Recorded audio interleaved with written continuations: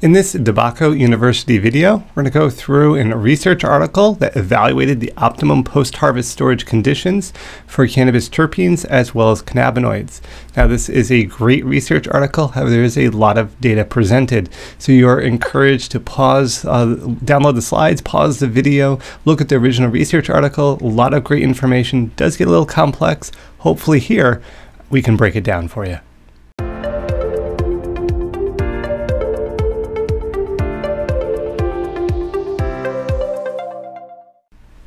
All right, let's get into evaluating optimum post-harvest storage conditions of cannabis terpenes and cannabinoids. And as mentioned before, be sure to look at the original research article presented right here, fairly recent. Go through the data, download it, and take a look at it for yourself. A lot of great information here.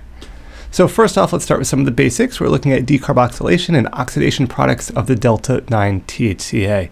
So THCA oxidation will be converting it to CBNA, and decarboxylation delta-9 THC, or if we decarboxylate CBNA, we get CBN here. If we oxidize delta-9 THC, we also get CBN. So kind of getting into some of the complexities of the chemical pathways here.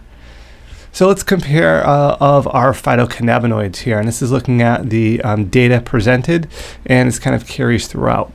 CBN in whole and ground samples of type 3 chemovar, which were qualified by UHPLC and UV at 4-month intervals over the course of a year. So when we see things like T0, T4, T8, and T12, all of those in our data tables that we're going to see correspond with the initial time in 4, 8, and 12 months of storage respectively. So if we go through and we see T0, well, that's the initial point.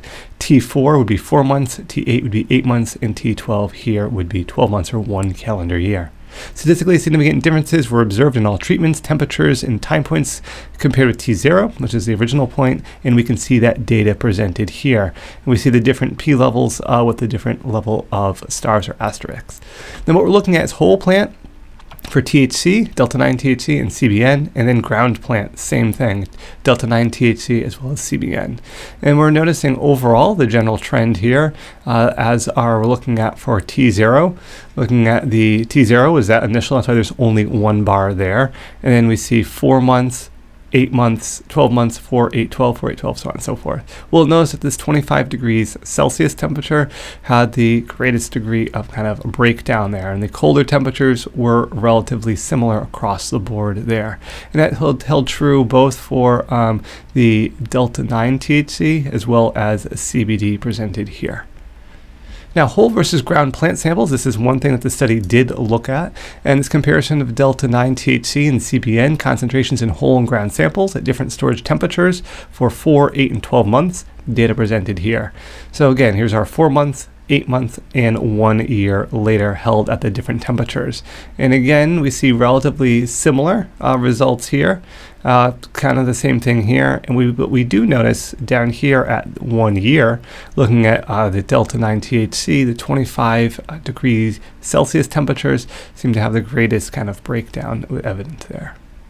So let's make the cannabinoid comparison here. Comparisons of the full phytocannabinoid, CBN, profiles in whole and ground type 1 and type 3 cannabis inflorescences after 1 year of storage at different temperatures.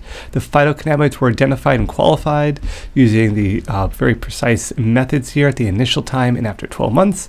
Storage, time 0 and T12 respectively. They looked at an N, which is basically about 3 plant samples here. Absolute concentrations were color-coded relative to the maximum value for each compound that we're going to see in the next slides. So I'm going to show some of the data. This is kind of the background to that data because I wanted to have it be on the full slide set. And just as a reminder, as with all the videos, in the description you can find a link to the actual slides as well as citation for all the material and images that are used. This might be a good time to utilize that so you can get this kind of good quality information. And there's a lot going on here. So red and blue arrows indicate decarboxylation and aging pathways respectively. And we're seeing that move through here. So if I kind of like position myself, I have to block some of it sadly. Here we're looking at the aging, the biosynthesis products here. We see the different components in whole samples as well as ground samples at different temperatures at 12 months. Same thing here. We're looking at whole and ground plant samples.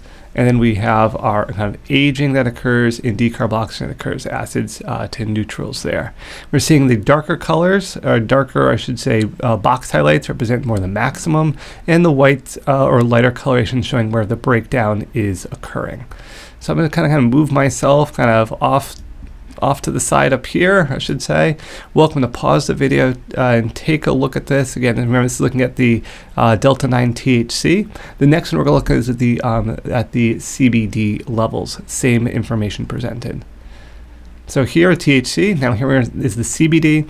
Red and blue arrows indicate decarboxylation and aging pathways respectively. Again, and we're seeing basically the same kind of breakdown or same way that the data is presented. Don't worry, I'll get to some general conclusions here. But let me move myself again so you can kind of get an idea of the full data set. That's what I like about these scientific studies. They present you with a lot of information, a lot of detail, but some people don't really want to be interested in all the details, want the bigger picture, but I want to provide you with this. So look at the general terpene comparisons. So comparisons here, looking at just two terpene concentrations. Again, looking at the different temperatures, time 0 here when they initially harvest, and then whole plants and ground plant samples at the different temperatures for our different terpenes. So important just to keep in mind that definitely we're noticing here the initial was definitely higher. We had degradation at all of these intervals here at all these different temperatures. So again, just important to keep that in mind. We're looking at basically time 0 and then 4-month storage for a duration of time. Now, as terpene profiles, we see kind of the same thing here. The maximum are 100%, and then what they kind of broke down to their respective terpene profiles. Comparison of terpene profiles in the whole and ground type 3 cannabis inflorescence after 4 months of storage, T4, at different temperatures. Absolute concentrations were color-coded relative to the maximum value of each compound. So again, here's time 0, considered to be the maximum. We can see they all had a degree of breakdown. Darker colorations are representing where the breakdown was slower, and the lighter colorations indicate a more negative or a greater degree of breakdown. Just for a quick example here, if we're looking at 99, here we worked down to like 22%. It's like 22% of what originally it started with, just to give you a general idea. Good to kind of use that number. Again, welcome to pause, look at the data here at the different terpene profiles. Looking at cannabinoids in solvents, so they also looked at cannabinoids and how to store these. DMSO, a very common solvent used in scientific laboratories, ethanol, and olive oil.